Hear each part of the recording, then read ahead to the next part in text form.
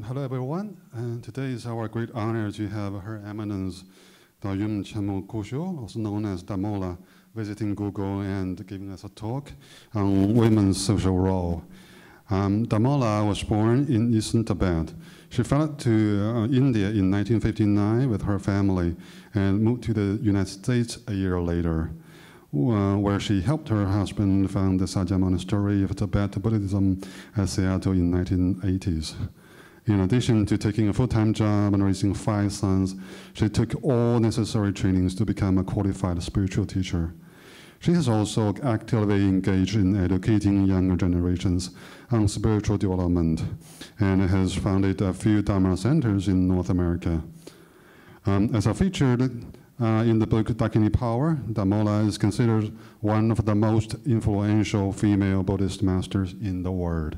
So it's a great honor for us to have Dagmola here and give us a talk. Yes,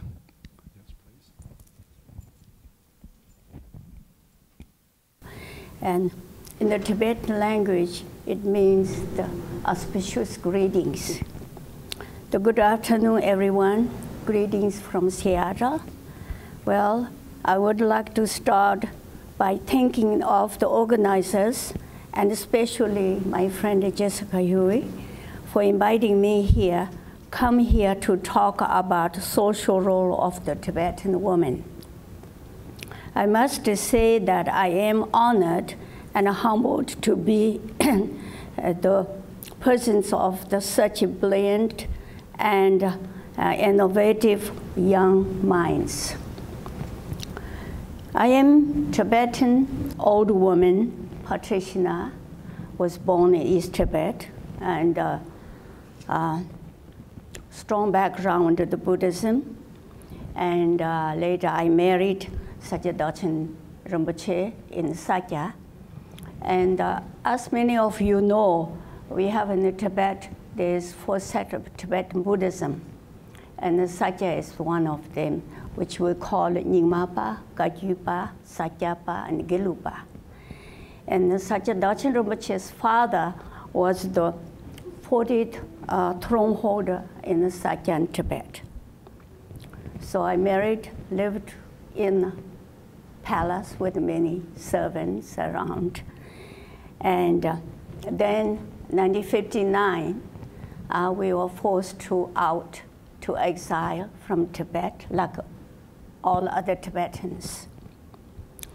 So then we lived in India the short period, but then the University of Washington brought us to research, teaching research to my husband, Dachen Dorje Chang, as well as my uncle, for the 3 years grant.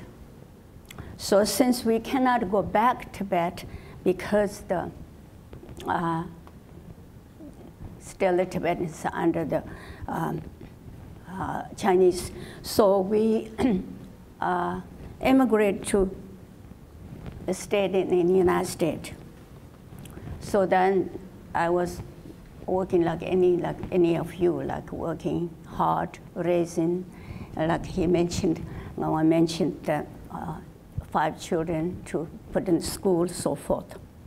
So I try to keep up with the growing change in the modern world and all its modern gadgets and many cities. I've seen much experience, much in over 80 years that I have lived. Today I speak to you through my experience as a woman, and especially as a wife, mother, grandmother, and great-grandmother, and a Tibetan woman, and a Tibetan Buddhist practitioner.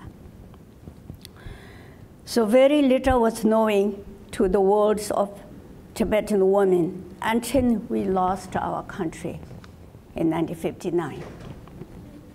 Since then, large number of us have lived in exile in various countries.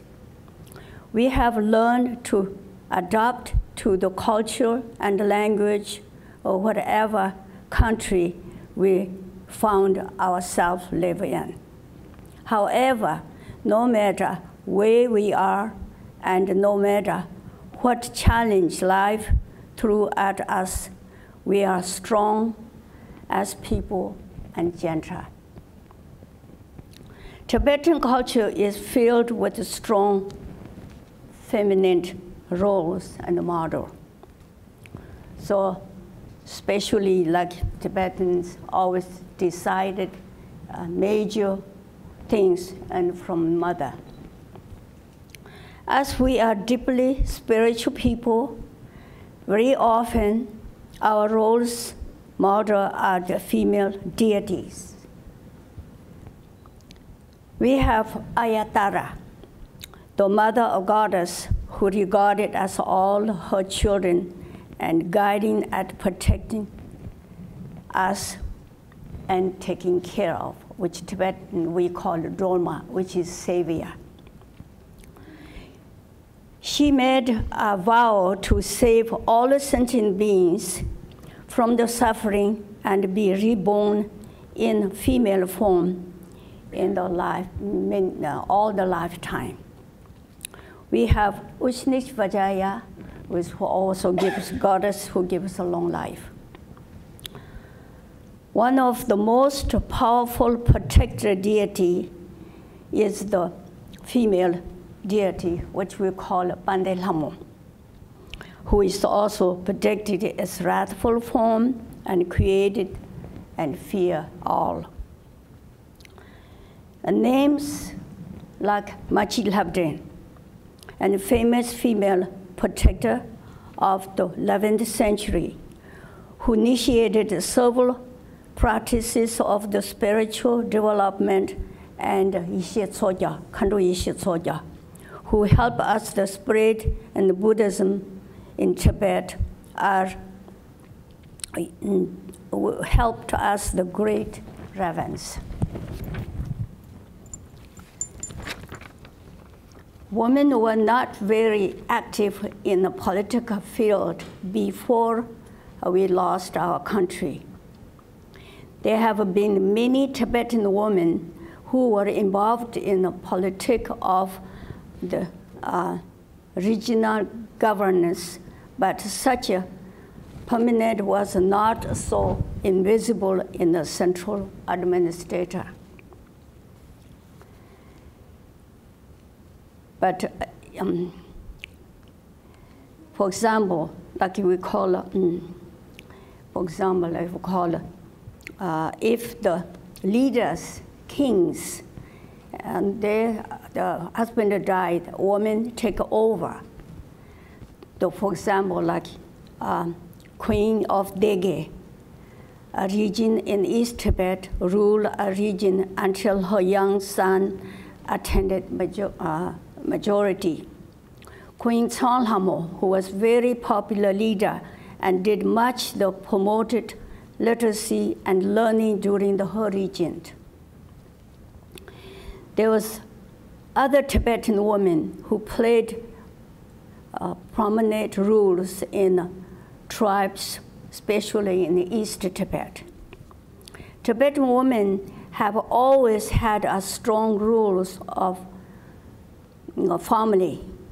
All the family, if they have some big decisions, and always make by mother. Many households are ruled by matriarchs. An old Tibetan woman were, matriarchs, okay? And then old Tibetan women are mothers and business owners, nomads, and farmers. In fact, it was not uncommon for the Tibetan woman to be married with the 2 husbands or 3 husbands at the same time, and most are their brothers. So, living in harmonious in the same household. Of course, it was for the particular purpose of keeping the land undivided. In such a household, as women were always one who rules the roots. roofed. A large number about Tibetan women, 4% become nuns, and also Buddhist nuns. The nunneries were places of learning, and the women could pursue and educate, which was not really available for the young girls. In fact, both men and women turned to monasteries and the nunneries for education, as these instructions were the sole providers of education in the old days. Secular education was not widespread at the same time, like my time. This is kind of a silly problem, I tell you something I remember. When my aunt was a nunnery, I live in nunnery, I visited a nunnery quite often. I enjoy very much with the nuns. They have a beautiful voice with the chanting and the singing, and I will try to make the, like wear the nun clothes and cover my hair with the towel, and I enjoyed very much. I'd go visiting in a nunnery, but I never wanted to be nun. The reason why, as you know, in the Tibetan, no matter what part Tibetan, east, west, central, all over, Tibetan girls, women, they wear all kind of jewelries, covered with the hair and head dresses. So I always see they're so beautiful. They, because the Tibetan, in my time, at that time, we don't have banking system. And the jewelry was the asset in the family. And the men may have horses or rifles or swords. That's what we have. So this is like silly. I said, I never wanted to be nun because I cannot wear jewelries. That was, and today when I think back, it was silly. So losing our country and living in exile, Tibetan women have played a very crucial role in preserving our culture and tradition in foreign lands like myself. Now in exile, Tibetan women are well represented in the political fields and members of parliament, ministers, and hold position of power of decision-making in the various administrative offices. Today, Tibetan women are doctors, nurses, teachers, lawyers, business owners, artists, and other occupations. Like I was talking today, there's in the Google, I'm sure you have 1,000, maybe 10,000. There's 2 Tibetan women are working here. So that was, I was very happy to know that. So this is what, Tibetan women today can do. So Tibetan people are generally known as peaceful people due to our spiritual practice of generating loving kindness and compassion for all beings. We strive to feel great compassion for others as they do for ourselves. In order to help to motivate us in this practice, we are taught at the early age regarding all the sentient beings as the one's own mother. A mother is regarded as a compassionate one who, for 9 months, carries child within her womb and who continue to love and nurture her children well into become adult. So this is we have to think more. A mother is the publication of loving kindness and compassion. So in our culture, the mother is regarded with great reverence as life force and nurture. So we also think mother protects the child until child get 8 years old.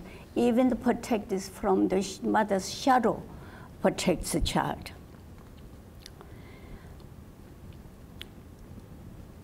So therefore, women are treated with great respect and are equal partner in their homes.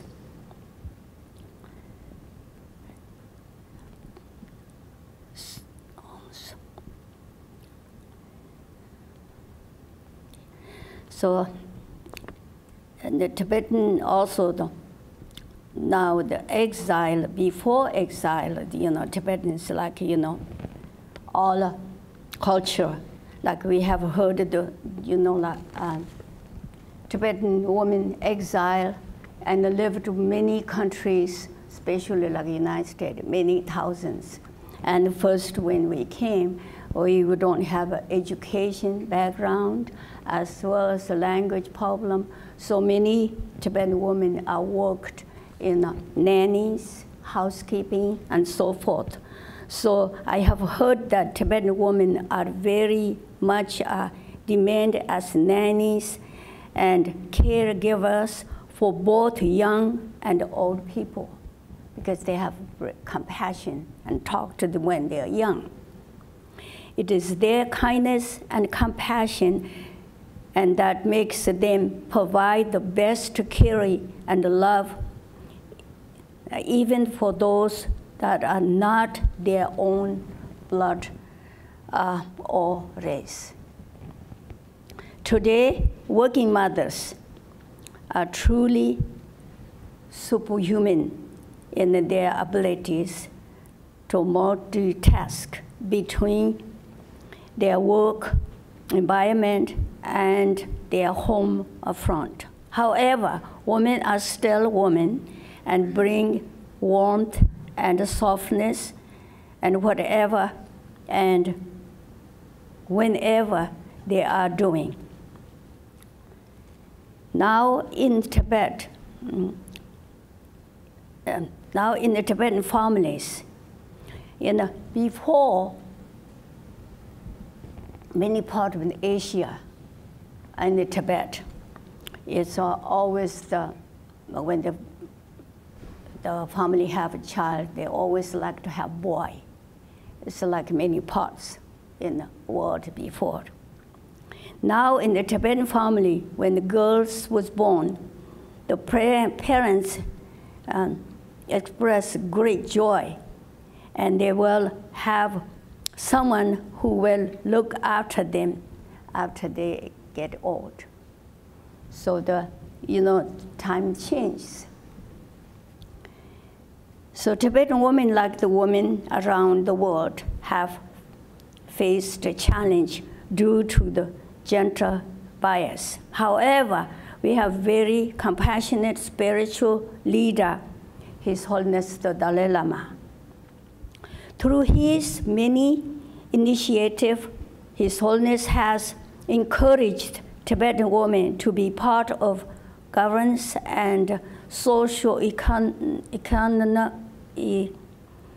economic growth in exile. Even recently, in the 2016, last year, His Holiness conferred a Geshe-ma degree and the 29th in South India, which is first in the history of Tibet and the Tibetan people. The Geshe-ma degree is, or Geshe, a man compatible to the doctrine in the philosophy.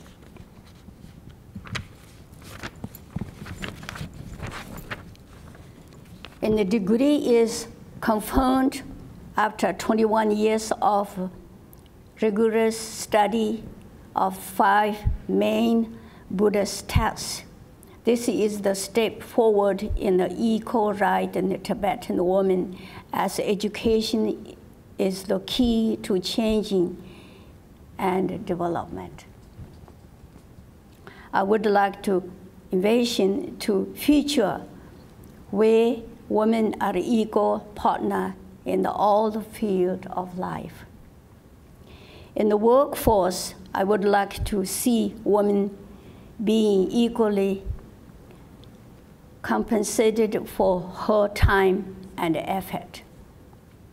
I hope that there will come to time when women are not afraid to go where they want and what they want to do. At the home, a woman is the daughter, sister, mother, wife. Home should be safe even from the old trail and the challenge of the outside world if they are around in the home. Unfortunately, the world is not perfect place, and women will continue to face discrimination at the work, abuse at home, and the disparity due to her gender. It is true that even today, there are countries where the women are treated little better than cattle. However, we can still strive to change the plight of women all over.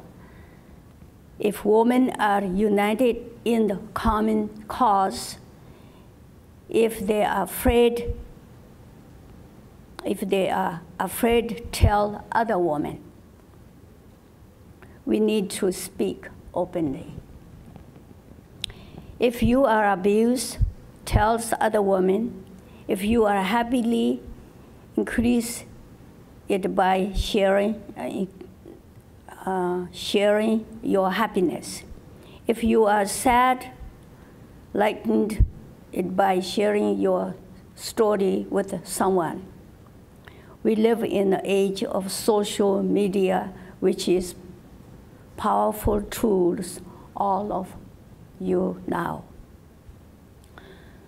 So solve yourself to being a woman and embrace other women to form a strong circle of support.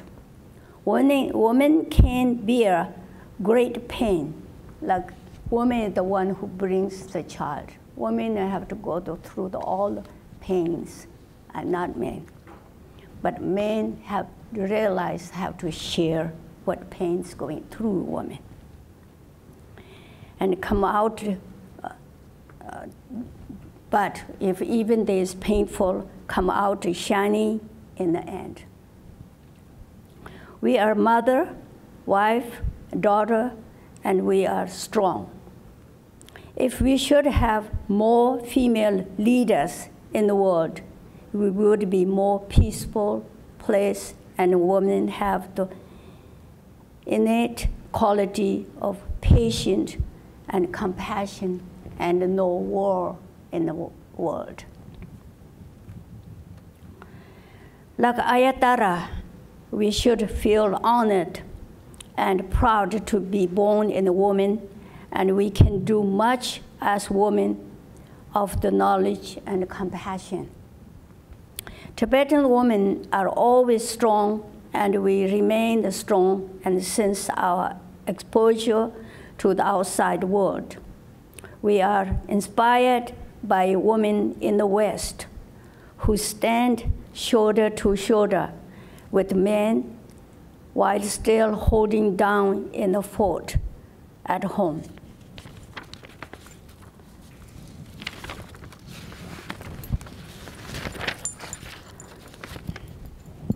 I inspired to African American women who made sure their voice were heard in their movement in the civil rights. I pay homage to all the great women who have come before us and struggle with the restraint of time and prejudice, and who have made the path easier for us now follow. So this is part of our Tibetan women, how went through, how we still how are. So if you have any question. Okay, thank you, Dagmola, for your such an inspiring talk. So I want to take this chance to ask the first question. As you just mentioned that you think the women should take a more leadership role in the world, in the modern world. And so I wonder what kind of Buddhist teachings can help women to become more confident, more capable of taking the leadership role? Well, Lord Buddha Shakyamuni, as he teaches us, no gender. Women, men, any age, any race is equally, we can be enlightened and equally. But it's the world is a little bit crazy and the misunderstanding and things. Things getting better, but I still think women should be strong and they should be, how to say, have own courage. And think that we are happy to be born with this, and we want to help with whatever we can, and make yourself don't try to lower down to think we all equal. And the teaching says all equal. There's like the lay practitioner, all Tibetans, monks, lamas, or all the practitioners, and equally enlightened what they do the right path, right route. It's most important, it's motivation. Yeah, thank you. And also I'm particularly interested in Sakya lineage because I know that so far all the throne holders of Sakya lineage have been male members of the Sakya family. I wonder if in the future maybe a female member can also be a leader. Do you think that's possible? Very good question. Just like I mentioned earlier, in the Tibetan Buddhism, there's 4 sets of Buddhism, and it's like those all 4 sets. Many have the reincarnations, which just like you already know, it's like Dalai Lama is like 14th reincarnated, and so is Karmapa like 17th reincarnated, and thus unlike Sakyapa. Sakyapa originally descended from celestial realm, and a person from celestial realm, and married with a human, and produced children. And that's why lineage carry on. There is no reincarnation, father to son. So this is it's different than reincarnation. And so other lamas still recognize and reincarnation, like we all are somebody's reincarnation anyway. So that unlike the Sakyapa lineage. And like you mentioned, yes, it's true. Up to my time, there's always the male system. And I heard a lot of Sakya history when the Lama married and don't have a son, and then maybe have to marry second or third wife until bring son. And so I remember myself when I got married with my husband, my father-in-law gave a blessing with name change, like it also says bring son. So likewise that, but today is different. But they have, if they have a daughter, daughter is equally teach Sakya, any teaching. But daughter's son is not be the Sakya Kun lineage. They are Kun lineage, but it's not the same as male. So that's different. But it's just the Sakya is always the lineage, father to son. When they passed away, we pray to be born the same family. This is up to over 1,000, maybe close to 2,000 years. Thank you. Yeah, I understand this is a tradition, and yeah, but I think there are a lot of good female members of the family, and they are very good practitioners. Probably, even though they are not the throne holder, maybe they can also take other leadership roles to help grow the Dharma teaching and also help the family and help the community. Yeah, thank you. Okay, so let's take some questions from the audience. As a Buddhist, my husband always say, you do chanting and reciting mantra, sutra, and you also make lots of donation. And how would that, all the things you did, benefit me and our family? This is my first question. That is good. Yes, if we are connected, for example, myself, for example, I have lots of friends and students who are kind of rely on me and ask me, and I will do this sincerely to Buddhism, to help whatever they needs and they heal their suffering. And this is the, yes, you can, like I mentioned yesterday, there's teaching with donate and giving and taking. That's what. If you pray, your husband will help. Yes. Even he doesn't believe in Buddhism, there's always some blessing there. And my second question is, would you please share your wisdom about emptiness so that way I can share with him? That is a big question. Yes, emptiness is, we talk a lot of emptiness, but there's always essence there. It's everything phenomena is like emptiness, never the same. It's changing a lot. But essence is there to what you call the reborn, and everything is never the same. It's just impermanent. But at the same time, there is essence there. So that's the big question. But if you practice Buddhism, you will learn. If each of us has some wisdom leading us. If we really follow that to concentrate, do some meditation, then we'll show that what to do next. But just talking emptiness means everything Dongpa, which means it is everything emptiness. But there is essence in there.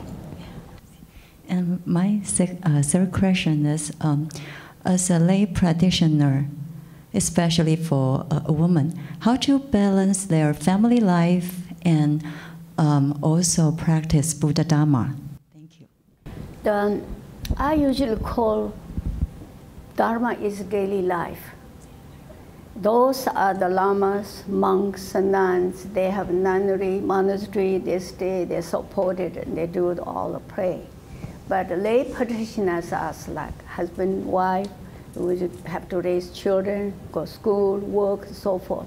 But every day your life, just to, you know, in the Tibetan Buddhism also says human life is what precious, most precious in the life, which means we have opportunity, we can do things.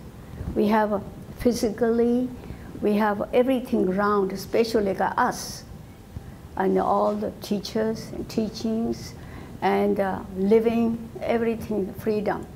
So since you get up in the morning, you should be happy. Oh, I'm happy, I'm still alive. I want to do something for good myself and my family, and extend it for my neighbors, whole world.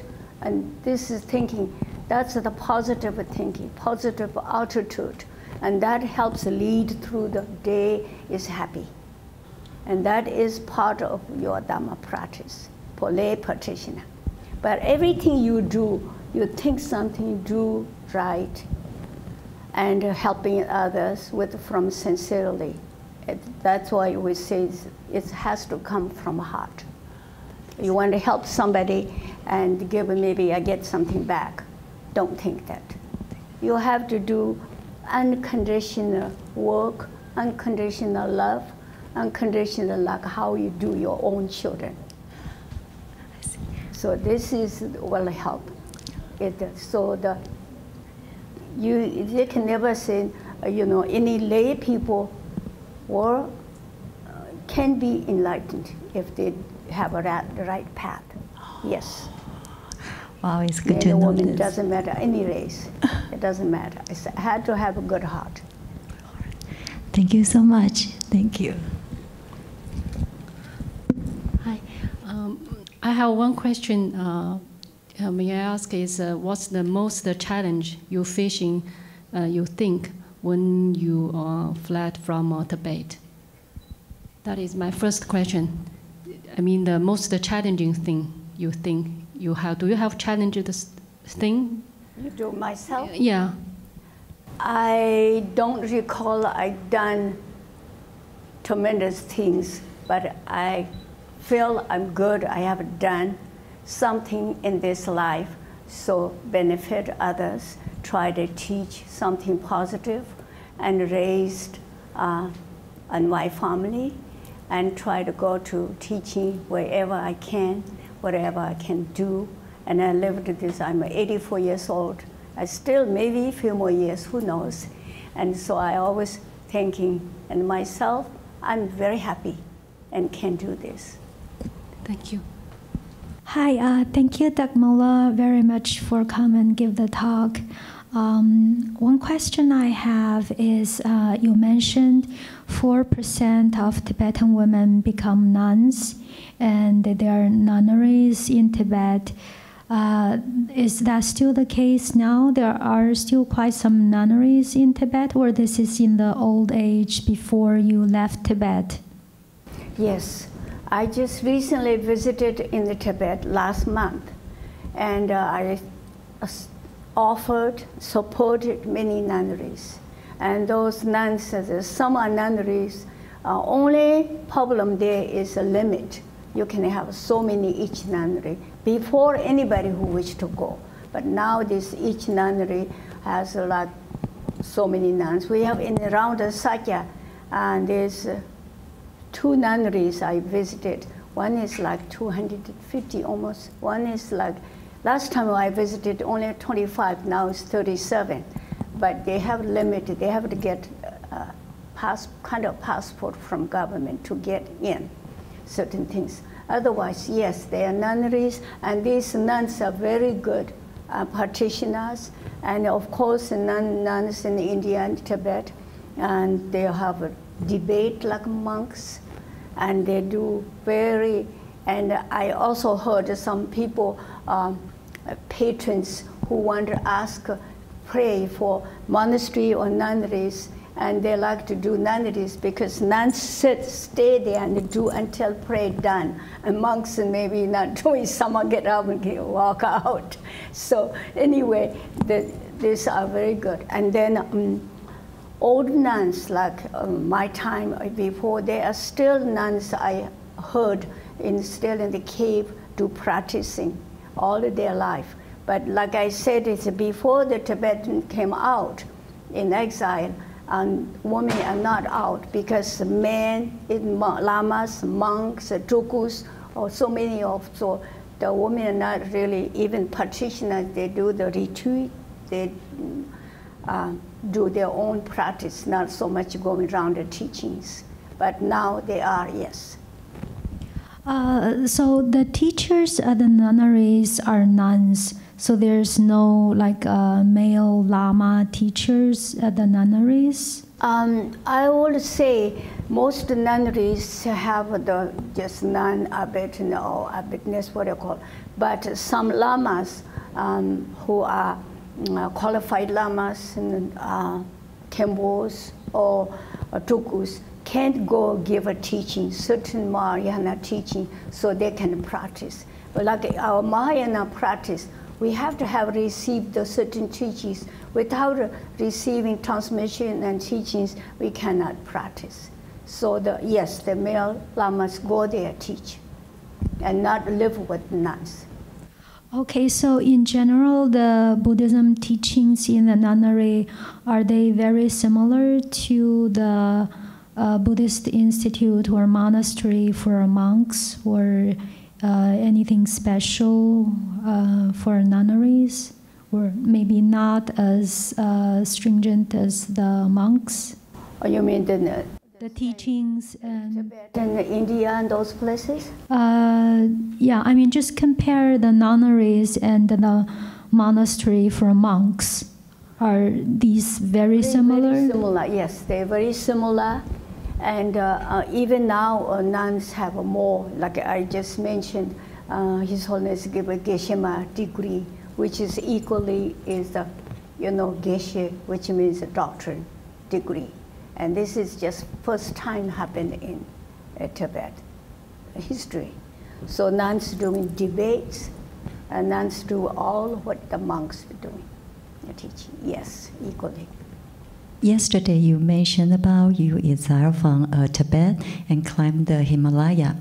Just imagine that it is still very difficult from nowadays. So would you please share your insight? How come you can be so strong? I think leading by Triple Gym and Ayatara guide me and help me, like all other the people who are to guiding from the Triple Gym. But it's true. When I came out from Tibet with 3 children, youngest one is just about a year old. He's still diaper on and crossing the Himalayas. And it wasn't easy, but we left country because we don't want to give up Dharma. That's where we left. And then, like I said, sometime in my life, I lived in a palace in Sakya.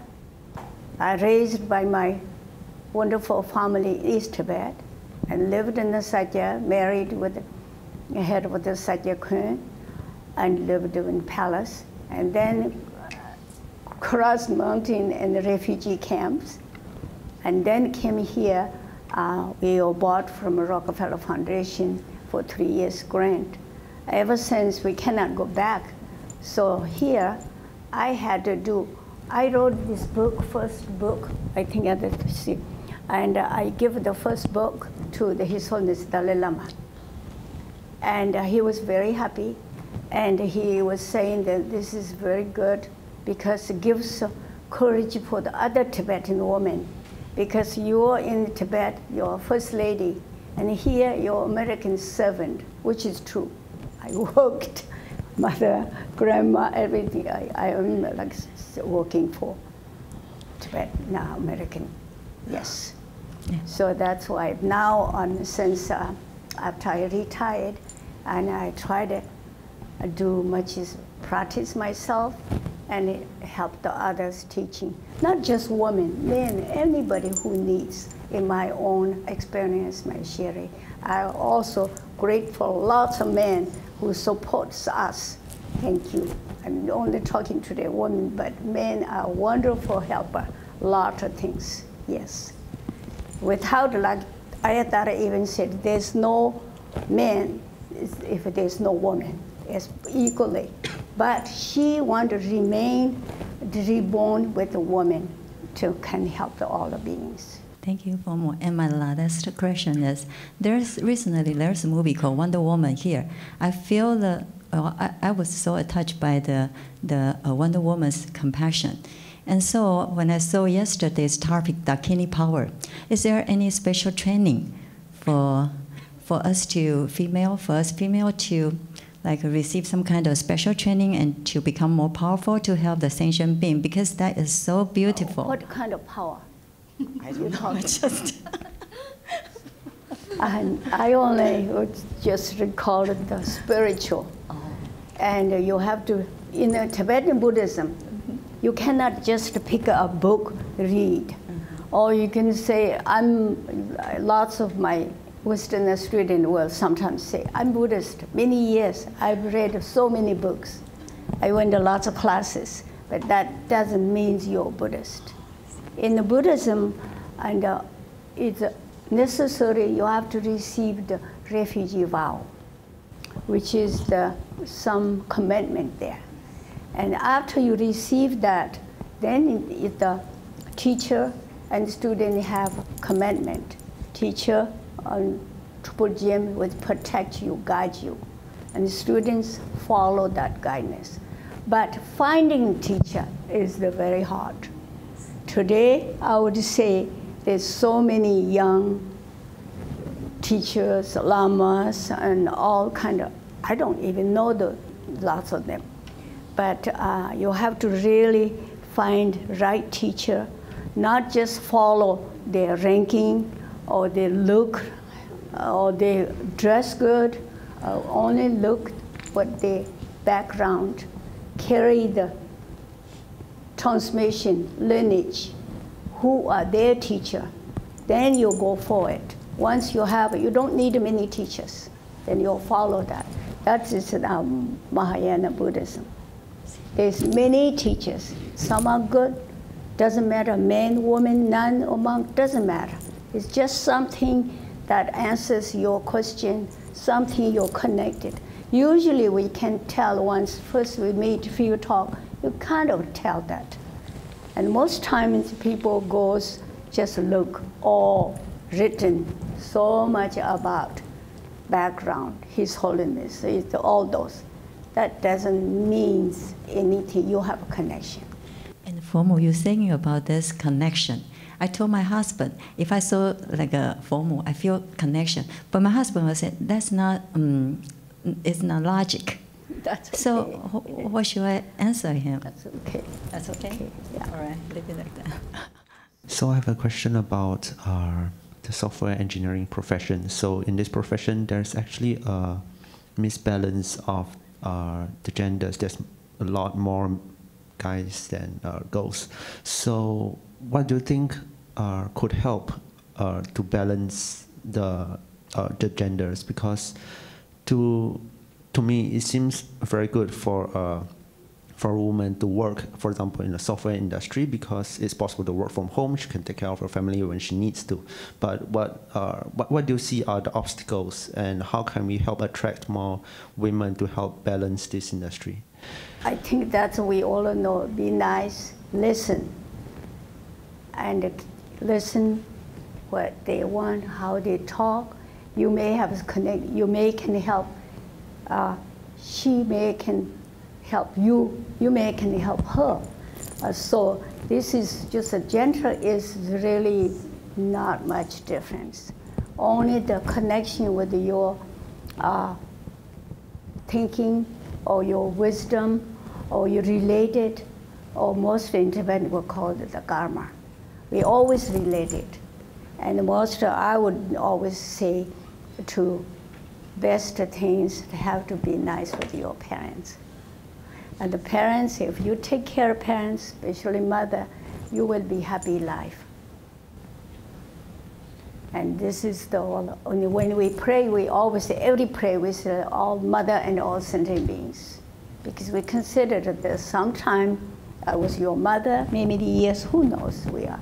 It's something like we are here today. It's just, there's some connected.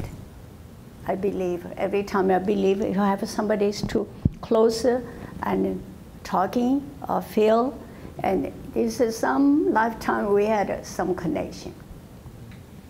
Yes, so it's most important, patient. And especially women need a patient. Thank you. And they are very sensitive, women are more sensitive, so you have a, give a patient, then you always find the right path through your wisdom. Okay, I want to ask the last question. So because we are now living in the Western world, and especially in companies like Google, we have very diverse background. People come from different countries in the world. They have different religions and maybe a lot of atheists. They have different belief systems. So what do you think is the best way for us to promote Dharma teachings or to help more people in Google or in the society? All the religion I respect. Yeah.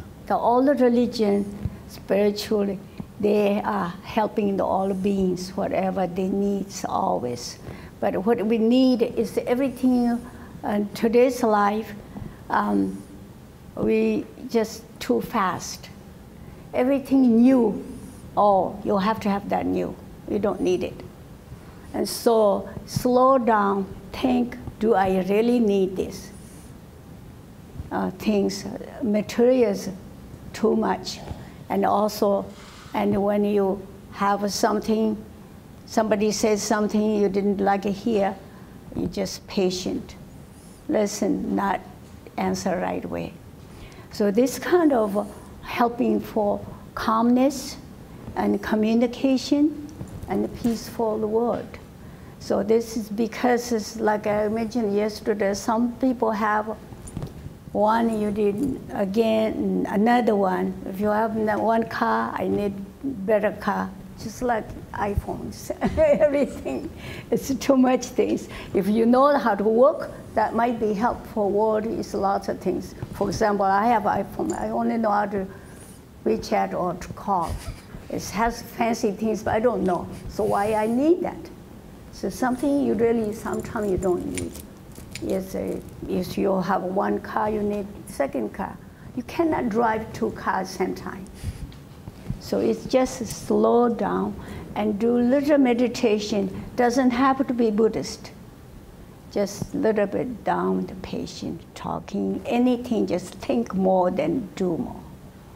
So I think this is the leads to easier and peaceful for everyone. Thank you so much. Thank you again for your inspiring talk and your advice. And also thank you for the hosting team and all the audience for your time. Thank you. Thank you, thank you.